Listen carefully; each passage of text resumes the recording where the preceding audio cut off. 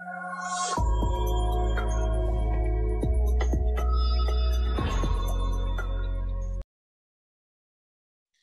and welcome to Nirmal Bang, ladies and gentlemen. I'm Hiral. Here we have with us Abhishek A Rastogi, partner at Kathan and Company and advocate Supreme Courts and various high courts joining in. Welcome to the show, Abhishek, and always a pleasure to speak to you.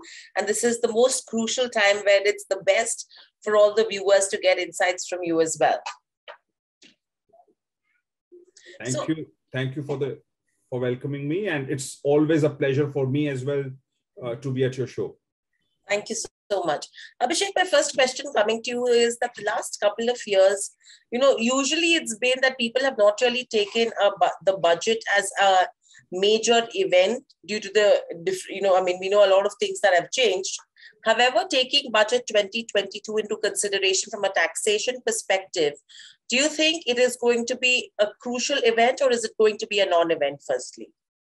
I think it's going to be crucial from the perspective of getting some more incentives, for sure. We have seen the new way of working in this COVID environment. And, a lot of that has to do with working from home. So a lot of salaried class people, a lot of other people have started spending more money with respect to when it comes to work from home. So there could be high internet costs, there could be extra mobile phones, etc., battery usage, more devices, and so on and so forth. So I think the interesting aspect which may come to make this a little more populist budget could be some sort of an incentive, the way you have standard deduction, some sort of that deduction which may come to give some breather or some relief to the taxpayers. That is on the card. So that may certainly make it more interesting. Right. So overall, if you have to put down buckets where you have to say that, okay, these are the two buckets that we should be looking at in terms of expectations from the budget. One bucket, the most likely one, and two, there is an expectation, but most unlikely to come through. How would you divide those? So that's a fantastic question, I'm sure. But I think before going to that question, it's important to understand that certainly the finance minister is looking to improve the tax buoyancy. There is no doubt about that. And at the same time, we cannot ignore the number of fiscal deficit which we have today. So if we see the government spendings, in some quarters, the spending is significantly less this year. But if we see the revenue, and I have some data, starting numbers, the revenue has gone up significantly. So what it means is that as far as the fiscal deficit is concerned, it may not be to the extent of 6.8% for the financial year, which was expected or which was calculated at the beginning of the year. So the fiscal deficit may not be 6.6%. Now, how will the fiscal deficit be fixed for the subsequent year will completely depend on the tax revenue collections which happen. So what I intend to say is that the finance minister, I think she will do a very pragmatic job to ensure that there is improve of tax buoyancy, but at the same time, she doesn't cross the threshold of the fiscal deficit. This year, she may not cross the fiscal deficit at all, because if we see some of the tax collections, the advanced tax collections after Q3 rose by about 53.5%. Yeah. If you see the direct tax collections, it has gone up as much as 60%. And if you see the GST collections at all, also for each of the month, that GST collection has been more than 1 trillion. So which means, with some great numbers in at least 2-3 months. So the revenue has gone up. The tax collections have improved. Now, as far as tax buoyancy issue is concerned, she will address that. Now, will it be a populist budget, keeping in mind various elections, state elections, and so on and so forth? I think what will happen and what will not happen, to answer your question from that perspective, I feel today, what will not happen? Let's go to that. What will not happen? If we see the high income category group of individuals, there is a surcharge of 10% for 50 lakhs to 1 crore. There is a 15% surcharge for income between 1 crore and 2 crore. For income between 2 crore and 5 crore, there is a 25% surcharge and 37% surcharge when it comes to income of more than 5 crores. I think this these tax brackets are facing lot of income tax burden. There is less of motivation for a person who's, earning more than 5 crore rupees to pay 37% of surcharge, which is phenomenally high. So are we looking for some rejig on the surcharge? Looks difficult, because as I mentioned, that the intention will still remain to improve tax buoyancy. So that may not happen. And you would appreciate that 4% of the people in India, 4% of the taxpayers contribute to about 60% of the taxes. Correct. So keeping that in mind, is it right to expect that that burden on that 4% or 5% people is marginally reduced so that they are more motivated for investments, for modernization, and so on and so forth? While the expectation on the cards look good, but it may not happen. The reality is it may not happen. So that's the answer. That was an easy answer, that it may not happen. Right. In the near future, perhaps. Right. So Abhishek, to that as well, in terms of where the tax-free work from home allowance expectation is, do you see anything on that front? Sorry, work from home? People have been talking of tax-free work from home allowances, basis what you mentioned as well, in terms of, the internet usage that's happening, the other expenses that have increased as well in the form of electricity because people are working from home. So anything in terms of a work from home allowance or something that you see? See, today there is a standard deduction of 50,000 rupees. And that has been going for how many years? I even don't remember now. Now, keeping in mind the standard deduction, which is currently there presently, and the amount which individuals are today spending because of work from home, there is a very high likelihood that this standard deduction, in whatever way, it could be COVID salary deduction or standard deduction, they may call it or give it some fancy name to link it to COVID, still set the message across that there is a deduction which has now been allowed due to work from home and so on and so forth, and probably that may continue for 2 years. So that standard deduction or that some sort of deduction is expected. That may come for sure. That is on the card. So that will be a populist measure as well. But I think more importantly, what I think is expected and may happen is, of course, with respect to the savings under Section 80C. Now that limit is rupees 1,50,000, and that limit is there for 7 years. I think 7 years we have gone miles ahead now. That 1,50,000 to incentivize savings must increase. I am very optimistic about it that it will increase. What may also happen is that if you see the health insurance exemption under Section 80D, that is only 25,000 rupees per person. And if you see life insurance or the term insurance plan, there the limit is 150, but it gets covered under Section 80C. So I think keeping in mind the health related issues, the insurance related issues, they may have a separate exemption for the term insurance, the life insurance, term insurance part of it. They may have it over and above 150, or they could overall increase that limit under 80C. That must happen, is on the cards. Looks like for 7 years, it has not been increased now. So that's the right time to increase it. Perhaps give more benefits to individuals with respect to health insurance and term insurance. That is expected. That must happen as well. Right. So, very interestingly, you brought the point of a populist measure that the government is looking at as well. Do you think that this budget could be a populist one? Not too much of it will be towards the populist measure, because frankly, the populist measure also means that, there'll be less of tax correction. Now, if we see a lot of these infrastructure projects which are there, the government needs to complete a lot of these projects by 2024. So I think this year it may not be a populist measure.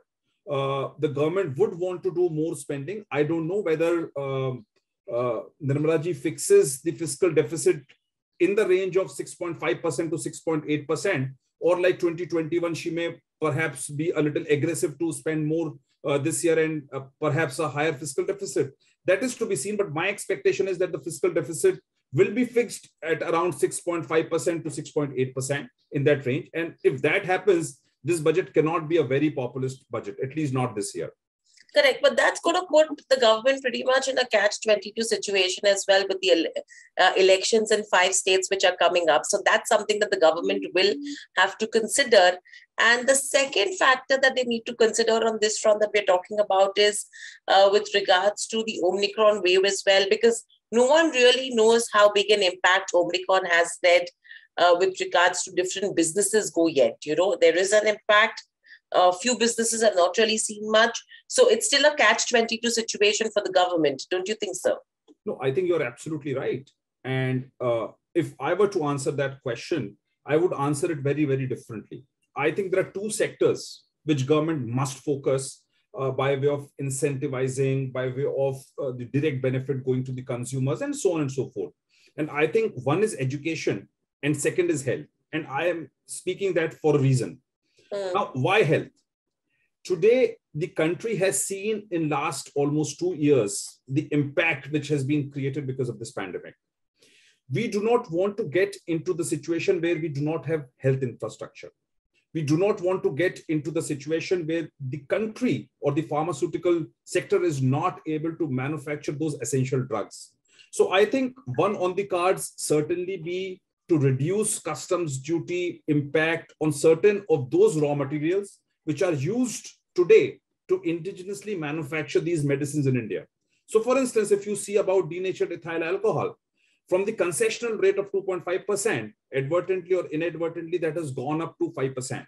Now that's an essential product for me to make hand sanitizers, or for that matter, for it to be used to further make remdesivir. Now, today, it may not be relevant, but if the import prices of those products will increase, the domestic manufacturing will get hurt somewhere. So I think those imports with respect to health needs to be addressed. Also, if we see the COVID-related expenses which have happened. Now, if we see a lot of families have suffered in this financial year because of COVID due to hospitalization and so on and so forth. Now, could there be some way to give a deduction with respect to those expenses which have been incurred or may happen in the near future? So even if you have an insurance policy, the cover is only to the extent of 8 lakh rupees, 10 lakh rupees generally when there is hospitalization, but actual expenses are much more. 8, 10 lakh rupees today, you don't even feel that, that is enough. So I think when this spending is there with respect to COVID related activities, will the government come out? Will the government be compassionate enough to today give some sort of deduction when there are actual health related issues, because a person would not want to have a double brunt of high taxes and then not getting any deduction with respect to health services. So I think health sector is certainly the focus area. Second is very important again is education. And when I say that with full responsibility. Today, if you see last 20 months or 24 months, the way the education services are getting imparted, it has completely changed. The dynamics have changed. Will it become real for future? I don't know. Will it become hybrid for future? I don't know. But yes, as we speak, it has become a reality. We need technology upgradation to happen in educational sector, be it at what level, state level, education institutes, private run institutes, or the most modern institutes. Now, if the government focuses on health, if the government focuses on modernization of education by way of technology advancement, it will certainly help. And if you see today how education sector is taxed, so for instance, if they have a revenue of 1,000 rupees, to the extent of 1,500 rupees is what they could accumulate in terms of profit. So if 15%, now, which means that if there is an expenditure which is not there beyond 85%, it is difficult for them to carry forward these profits. So what I want to say is that they must be incentivized today to have these upgradation in technology which must happen. There must be an incentive enough for them which must be given. There must be notional deduction for this technology advancement which they do. And if they improve in technology, they must be given additional deduction, the way it is for scientific research, development, and so on and so forth. they get added advantage, they are incentivized. So I think those are the measures which must certainly come, which will help the government to focus on these sectors and these education institutes, because otherwise they are paying tax on the differential amount. They may just carry it forward, that balance of 5%, which in my example remains. So I think it is better to incentivize them. It is better to enhance technology in education sector. So I think health and education must remain the focus area of the government if they have to look at on a holistic basis. Right. So when you mentioned about health and education as well, another aspect that everyone is considering is easing of the tax burden of 18% on term insurance policies. Do you think that's something that the government could consider and bring down the GST? See, I think budget is not a very good time to make a lot of changes about GST, because that happens in the GST Council meet. Yeah. Today, we know that fiscal federalism is today at its peak, with all of these decisions with respect to GST being taken by the GST Council. It may not happen in the near future, but whether that should happen or not, I am a firm believer that 18% on term insurance is a high tax. This must reduce, can reduce. So I think the government at some stage may think of rate rationalization for GST as well. We do not know currently whether the merging of 12% and 18% will happen at 16%, 15%, or it happens at 18%. But certainly, to answer your question, I think that will make a lot of sense to increase the GST rate on these term insurance. Right. And overall, apart from these measures that we've already spoken about, Abhishek, which are the other crucial aspects one should be considering and watching out for in the budget? I think I'm very optimistic when it comes to electric vehicles for a reason. Today, electric vehicles are not very popular. So from the perspective of reducing pollution, and from the other perspective also that you need to encourage the sector, electric vehicles manufacturing and usage has to be promoted. Now, how do you do that? Today, if you talk about the affordable housing, right, there is a preferred rate of interest for affordable housing. The loan rate interest on car is different and home loan is different, right? If you could get the rate of interest for electric vehicles somewhere closer to affordable housing, the manufacturing will boost up. We will address a lot of problems which the auto sector may face with respect to EVs. And also what may happen is that once this production increases and the usage of EVs increases, the pollution and all of the problems are also resolved to a very large extent. So I think that must be on the cards. I'm sure with respect to electric vehicles, there will be some announcements. And if that happens, whether that announcement comes by way of incentivizing the sector, by way of product-linked schemes, PLI schemes, and so on and so forth, no one knows. But I think the sector deserves some encouragement at this stage. Right. And taking about these sectors as well, what's your view with regards to support to MSMEs as well as the contact intensive sectors? Because clearly, measures to boost credit flow to these sectors and to address their stress is something which needs to be taken care of, especially when you talk about hospitality or you talk about, travel, when you talk about logistics. I mean, there has been a long-standing demand status from the hotel sector as well to be potentially be given the infrastructure status. So anything on that front? So I think if you see related problems with respect to MSMEs or people who are in the mid-income group category. Today, what is the problem? The problem is that if you see deductions of ad hoc deductions of 50% for a professional, the limit there is 50 lakh rupees. So for example, doctors, chartered accountants, lawyers, etc., they get ad hoc deduction from income to the extent of 50% under section 44 ADA if they are not claiming any expenditure and if they are not claiming any depreciation.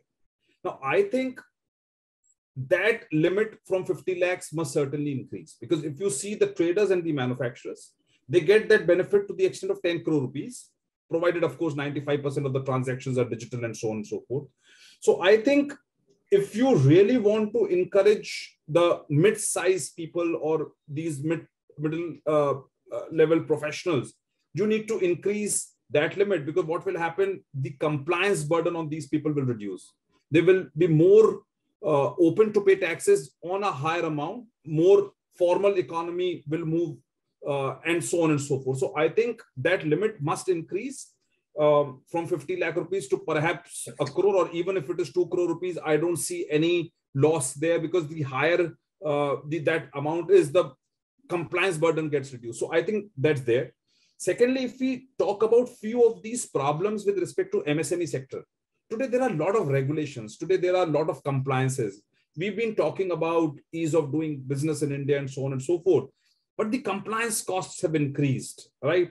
So can there be a better mechanism to increase some of these threshold exemptions? So for instance, if you talk about GST, the threshold exemption is 20 lakh rupees. And I was telling someone else the other day that the 20 lakh rupees is very, very low amount, because that leads to some about 5,500 rupees a day. So do we need to look into those threshold limits and so on and so forth, both on the direct tax side and the indirect tax side? The answer is yes.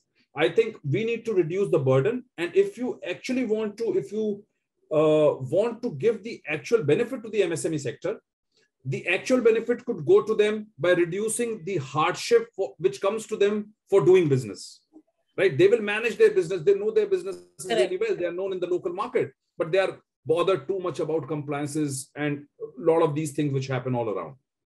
Right. And with all of this, do you think that the government will increase their focus on increasing the share of manufacturing in GDP? That's one. And two, the PLI schemes and other schemes that actually promote Make in India is something that will have its due interest this time around. So I think this product-linked incentive schemes, we must see the objective of these schemes for different sectors.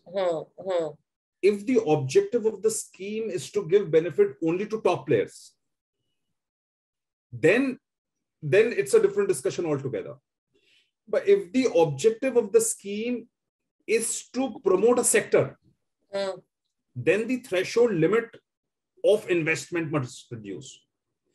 So for example, if you want to give the incentive to the pharma sectors, and you say the active manufacturing ingredient manufacturer, manufacturing all of these products A to Z, will get the benefit, then don't have a very high threshold exemption limit for either substantial investment, expenditure, and so on and so forth, because then only the big ones will get the benefit.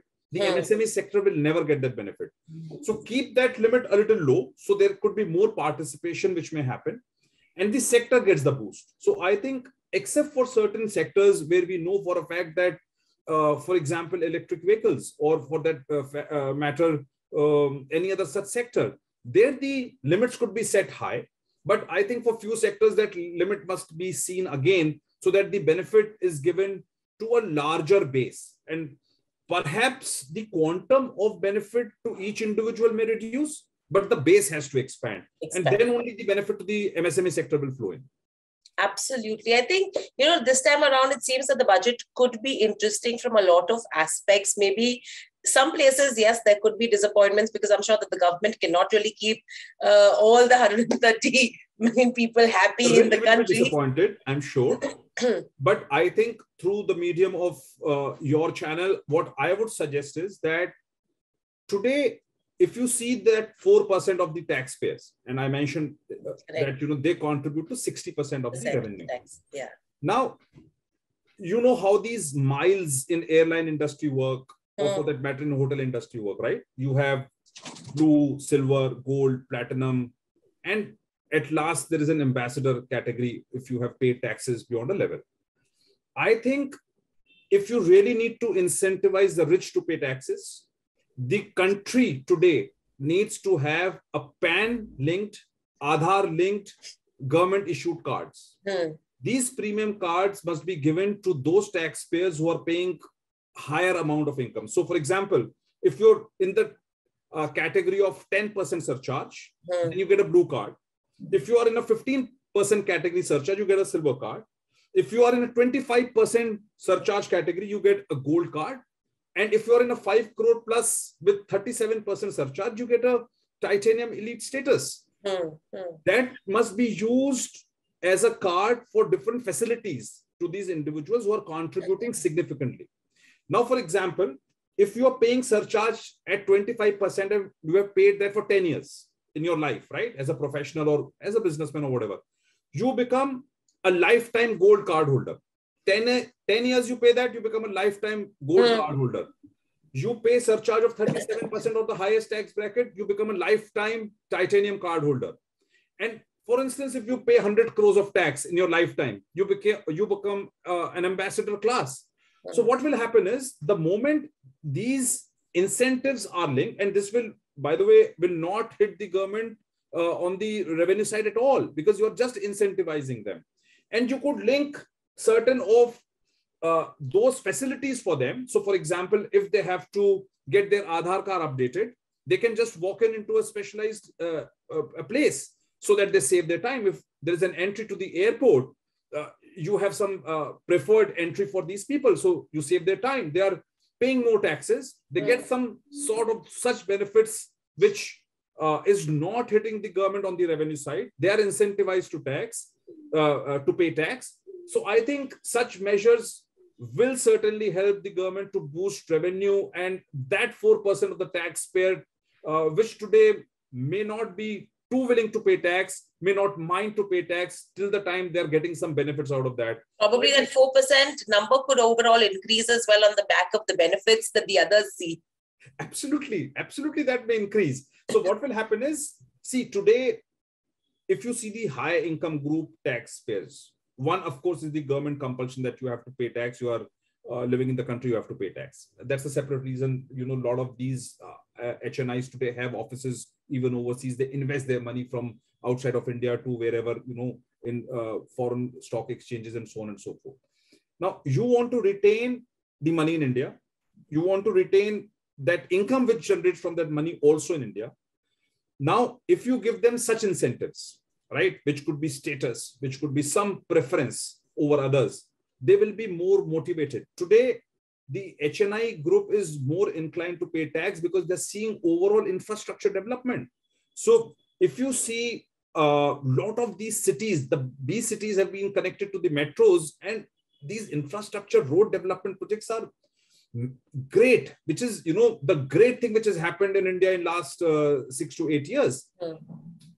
Second thing, why these guys would not mind to pay tax is because when these taxes are going to the government and are being used for right reason, they are used for that class of people which needs more support or which needs most support. If support is not given to those people, then there'll be more crime, right? So it helps HNIs in that sense as well. Now, that is historic, that is academic. But if you do some out of the box thinking and incentivize this 4% of the population to pay surcharge, but get some benefit. So for instance, if I'm in a 37% surcharge category, I'm paying tax to the extent of 30% plus 37% surcharge. I need a booster dose. I need not go out from the house. I just need to call someone and someone will come to my home and give me a jab. What's the problem?